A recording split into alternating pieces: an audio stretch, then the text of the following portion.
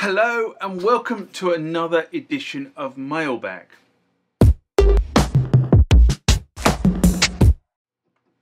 What is Mailbag? Well, Mailbag is a feature of the channel where you guys leave lots of comments on the channel and I attempt to answer those comments, or if I can't answer those comments, I throw it out to you guys who have more knowledge on some of this stuff than I do. So let's get into the first mailbag of this session. Remember, like, comment, subscribe to the channel. Go over to Instagram and follow me there. Go over to Facebook, follow me there. That's where the normal notices are. And consider becoming a Patreon.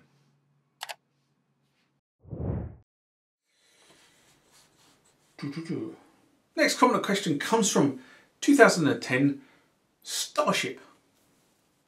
Not Star-Lord, Starship. And this was in response to the Korg OASYS post-battery change procedure, a video I did in July 2018, just after I acquired my Korg OASYS.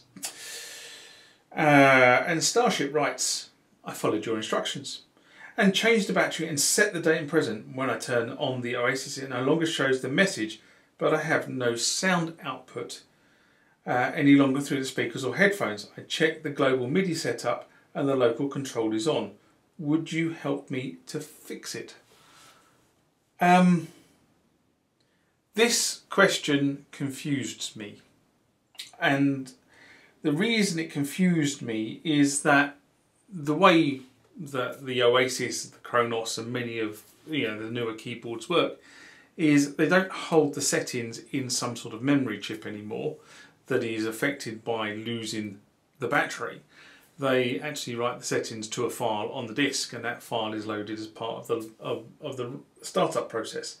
All the modern flagship keyboards kind of work in that same way. Nothing is held in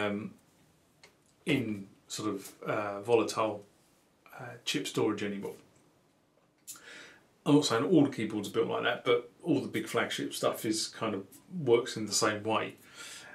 So this was the reason why it confused me, because if you're writing the settings file to disk, then why would changing the battery affect the settings file? I think there's more going on here in reality. So if we go back in time, as I said, changing the battery would quite often basically get rid of all your patches, your factory patches, your user patches, any custom configuration you have in the settings of how the keyboard is set up and works. All that stuff would typically be lost.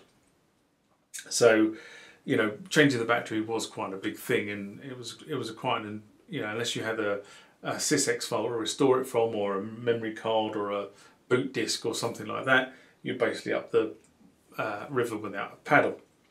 So, going back to the OASYS is effectively a personal computer inside, which is again what most of the flagship machines are nowadays.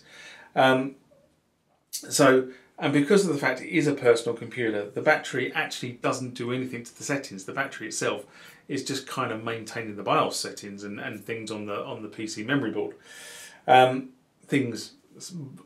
To be honest, most of the stuff it's been relegated to is date and time, maintaining a date and time on the board. So it doesn't have any influence on the keyboard itself. So sound, MIDI settings, sequencers, patches, all of that is written to disk. That's what it does. So the thing is, when you had the machine open, what I would probably be looking at here is, did you disconnect anything? Did you actually touch connectors between the computer and the motherboard, the computer and the DSP? And the fact that you're not getting any sound either in either outputs, either headphones or audio outputs, kind of says to me that the sound is not getting to the DSP. So I'd look at the cables that connect the DSP to the motherboard and DSP to the computer and see if you've disconnected something. That's kind of one of the areas I'd look at. The second area I'd look at is, no, you've looked at the local and made sure that local is on. So that means that when you press the keyboard, sounds will come from the keyboard itself. Not it just doesn't transmit it to something else, and switched off the internal sound generator. So make sure that is obviously on. You've done that. But the other thing I'd look at here is the Oasis comes with its own internal mixer, and you haven't turned down the channels on the master mixer. So you need to go into the settings and just make sure that the master mixer has actually got channels up, and that's something that's easily and daftly done, to be honest. So that was kind of the advice that I gave on that, and then Starship wrote back and said, as you correctly noticed, when I replaced the battery, I unplugged 2 of the connectors. Well, there you go. Just proves the point. And I did this funny enough, I did this on the SY77 video recently, where I was upgrading the power cord. As you know, I've upgraded the power cord on my SY77 to an IEC13 connector, IEC13 and IEC14 connector. And when I did that work, what I forgot to do was plug the actual power board into the transformer. So of course when I switched it back on, nothing worked. Schoolboy error. But yeah, it's done. That's what happens. You have to disconnect stuff, and if you don't reconnect it and forget about it, something doesn't work. Next comment question comes from David Potvin. And this is in response to replacing the battery on the Korg T1, a video I did in September 2017. And David writes, awesome video. Thanks a lot for doing this. By the way, 5.47, be very careful when you hold the battery to hold it by the sides, not touching the top and bottom, because once you touch both sides, it starts discharging through your fingers. I know this is negligible and the battery will last long, but the longer you hold it like that, the less the battery will hold. Heck, even on computers we have the same issues.